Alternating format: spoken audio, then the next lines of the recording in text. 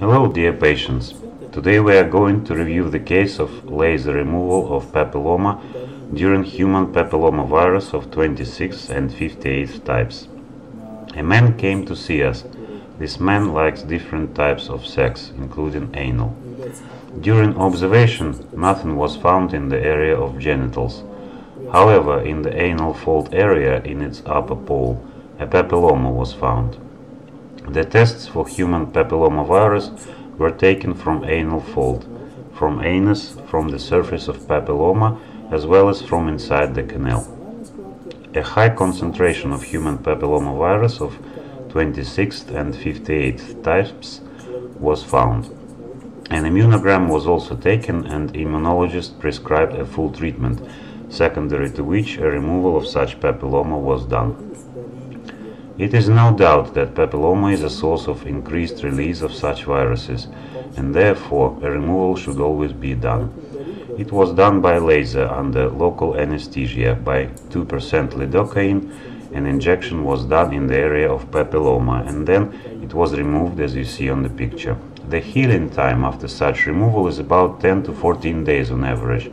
During that time it is recommended to limit the sexual activity, at least anal sex. It is also recommended to use disinfectant preparations externally, such as for example hydrogen peroxide. I less prefer meramistine or chlorhexidine than to use preparations for healing by type of levomecolum.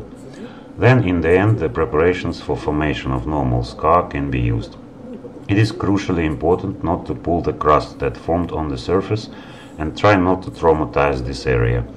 Therefore, if you have some papillomas, moles, etc. formed in the anal area, it is necessary to consult a specialist, and in some cases after taking tests, such as the tests for oncocytology, to determine the possible malignancy, or test for human papillomavirus if there is a suspicion on such disease, with further removal of such neoplasm. If it is necessary to remove different neoplasms in the area of sexual organs or in other localizations, you can consult venerologists and urologists of our paid medical center of Dermatovenerologic Dispensary in Moscow. We have experienced specialists who do diagnostics, treatment, as well as removal of such neoplasms. We are waiting for you in our clinic. Please subscribe to our channels on YouTube and Instagram. Thank you for your attention.